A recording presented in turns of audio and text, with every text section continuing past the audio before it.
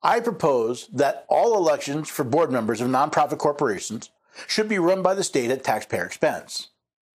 After all, we already have taxpayer-funded elections for private organizations. We call them primaries. While this year's presidential primaries are pretty much a fait accompli, there are still hundreds, if not thousands, of primary elections that will be held over the next few months. In some cases, the race is so partisan that the primary effectively decides the race and the general election is moot. What's the purpose of these taxpayer-funded private elections? Why, to limit your choice on election day, of course. So why do we keep paying for someone else to take away our choices? Well, that's what we're going to discuss next on the Constitution Study. Love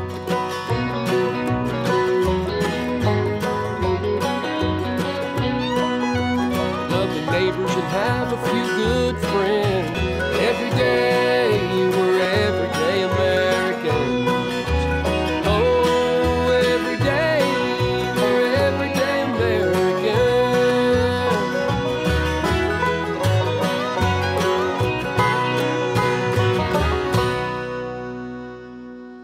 Hello there, everyday Americans. Paul Engel here with the Constitution Study, where we read and study the Constitution, teach your rise and generation be free. And I'm glad you could join me today. We're in the middle of the election season, so let's start off talking about primaries. I'm going to have a lot of discussions in the next few months about elections and what the Constitution says, especially about the presidential election. So we're going to start today with the primaries. You can find out more, search for other articles and content on this topic at the website constitutionstudy.com. I'll talk a bit more about that at the end of the program, but for now, let's talk about these primaries. It may surprise many of you, but the word primary did not exist in the Constitution until 1964 with the ratification of the 24th Amendment, which reads, "The rights of citizens of the United States to vote in any primary or other election for president or vice president, for electors for president or vice president, or for senators or representatives in Congress shall not be denied or abridged by the United States or any state by reason of failure to pay any poll tax or other tax." Though there were a few primaries in the United States as early as the 1840s, it wasn't until the early 20th century that they became widespread.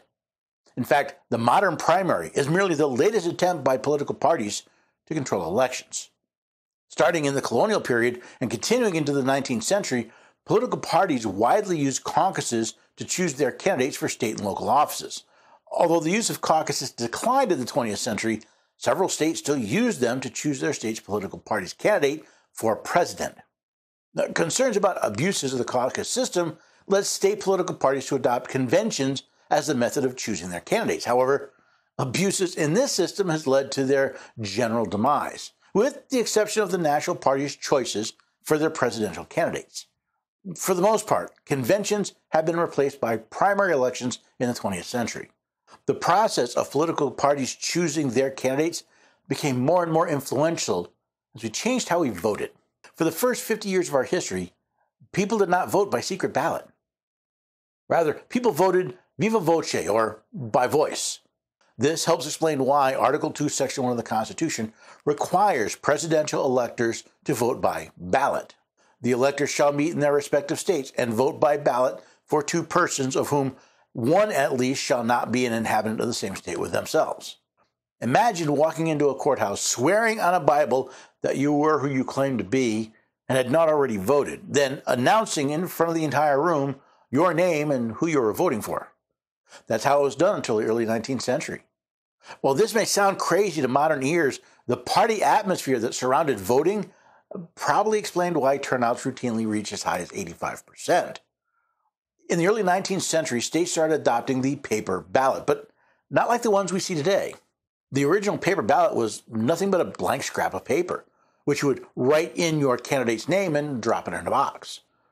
In an attempt to be helpful, newspapers began printing blank ballots, listing only the offices which were up for election. Voters could clip these ballots out of the paper, write in their candidate's name, and drop them in the ballot box. How long do you think it was before political parties figured out a way to influence the vote? If your answer is not long, you'd be correct. By the mid-19th century, state Democrat and Republican parties were printing flyers with not only the offices, but the party's candidate already filled in. And it was legal for people to simply drop these pre-printed tickets in the ballot box, which certainly made voting down the party line easier. This, of course, led to claims of fraud, which led to states like New York and Massachusetts in 1888 to require voters to use only ballots printed by the state. These ballots resemble what we see today, listing not only the offices, but all the candidates who are running for those offices. By using state laws to hamper a candidate's ability to be on said ballot, the political parties have been able to regulate who you get to vote for in the actual elections. Now, states do allow write-in voting, but the laws often make it extremely difficult to win a race that way. For example, most states have a requirement that the candidate's name be legible, written a certain way, and that it be spelled properly. Joe Biden ran a write-in campaign for the Democratic primary in New Hampshire. I wonder if the rules required the people to write in Joe Biden, Joseph R. Biden, or Joseph Robinette Biden. Not only does a write-in candidate have to convince people to vote for them, they also have to train them to spell their name correctly. This is probably why, since the general adoption of state printed ballots, only 2 congressional races have been won by write-in candidates: Strom Thurmond in 1954 and Charlie Wilson in 2006. Now, the states are not only in control of who is on the ballot, but allow the state political parties to make that decision for them. This creates a very incestuous relationship where those in office making the laws make sure the political parties have an advantage, which leaves us with a situation where the political parties tell us which of their members the people will be allowed to vote for. Of course, we're told that it's the people in the parties who are choosing their candidates, but the last 2 presidential elections exposed that to be a lie. In both 2016 and 2020, Bernie Sanders was leading the race for the Democratic nomination for president, only to have his chance taken away by party machinations. Well, that might be the most blatant example. It certainly isn't the only time political parties have influenced the nomination process. Through money, power, and influence, the American people are told who would be the most electable candidate, or who would best represent the party, all to get us to choose the candidate the party wants. The higher the office, the more time, money, and influence the parties expend to tell you how to vote. By the time we get to Election Day, most of the decisions have already been made, because most people vote for their party's candidate. And as a last insult to injury, the states have their own taxpayers paying to help take away your choice. We've even created a phrase I hear almost every election. We're told we have to choose the lesser of 2 evils. Of course, it's never mentioned that the 2 evils were chosen by the political parties. Now, since these primaries are run by the state, the taxpayer gets to pay the bill. Not just the printing of the ballot, but ensuring they are distributed to each and every county. Then, of course, the county has to pay to make sure the ballots are available at each polling station.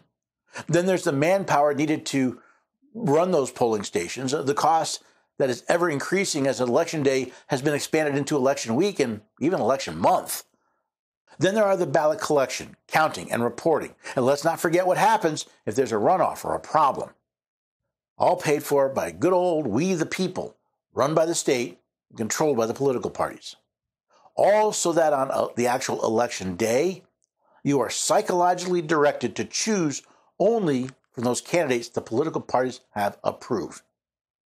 What most people don't seem to realize is that your state's political parties are nonprofit corporations, which means that primaries are actually elections for private organizations, the political parties. So not only are you, the taxpayer, paying for elections for private organizations, your own state laws are used to allow those private organizations to limit who you see on the ballot. How corrupt does that sound to you? I've seen several people make suggestions to solve this problem, and a few states have tried. Some states have an open primary where an individual can vote in a primary without being affiliated with that party. Some states have started using ranked choice voting where people choose up to 3 candidates followed by a rather complicated process that is used to weed the selection down to 1. Others use a jungle primary, also known as a Cajun primary or a Louisiana majority vote system, where all candidates are on the ballot. If an individual gets a majority of the vote for an office, they win. If not, then there's a runoff election between the top 2 vote getters. This has the advantage of getting rid of the primary, but often requires a later runoff vote. Personally, I like the idea of just having all of the candidates eligible and running for an office on the ballot, like we see in both ranked choice voting and jungle primaries. Of the two, I much prefer the latter. Although it does frequently delay the decision, it doesn't have the complicated whittle-down process of ranked choice voting, and I think the costs in both time and money for a Louisiana majority vote are offset by the improved ability to accurately represent the will of the voters. Maybe there's another idea out there, an even better system. If there is, I'm not aware of it, but would be interested if you think so. So if you have what you think is a better idea, please let me know. It seems this idea of the political primary or its variants have become so much a part of our election process, most people don't even realize it's a relatively new thing. While I have no problem with political parties choosing their preferred candidates, I'm opposed to them doing all they can to limit my choices to those candidates. Imagine walking into a voting booth and the ballot listing all the names of the people who have qualified to run for office. There still needs to be some vetting process for candidates, some paperwork to request access to the ballot, and probably some process to ensure there's enough support to warrant being included. Beyond that, let all comers be on the ballot and let the people decide. I know what I'm saying sounds radical, but really, it's just a return to how things used to be. I'm not saying we should go back to voice voting, but shouldn't we, the people, be the deciders of who we can vote for rather than the political parties? Don't we denigrate countries like Iran and Venezuela, where political actors limit the choices on the ballot?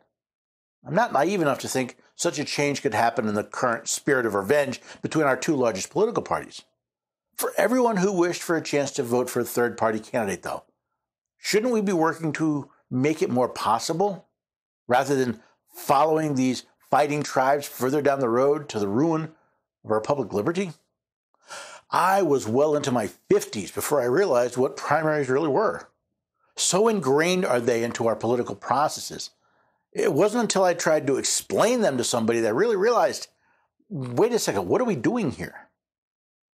I remember going to a county meeting in a neighboring county, and it was a political party meeting, and they were proud that for the first time they were going to have a primary.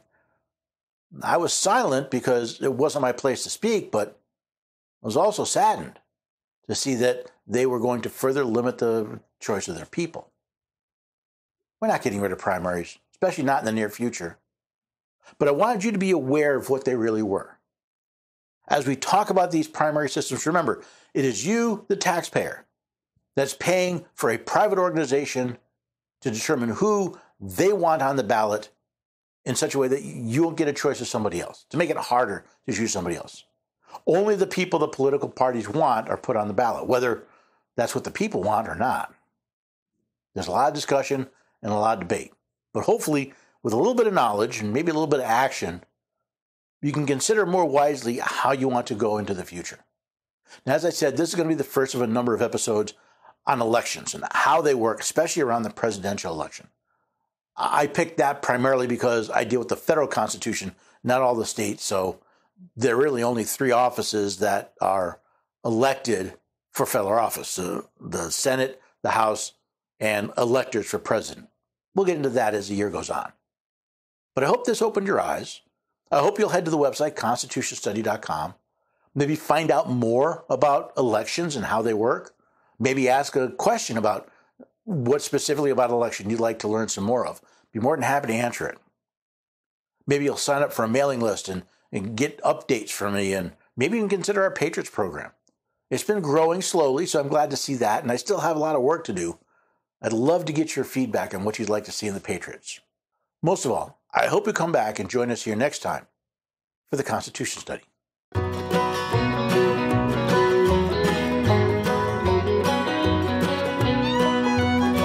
your neighbors and have a few good friends. Every day we're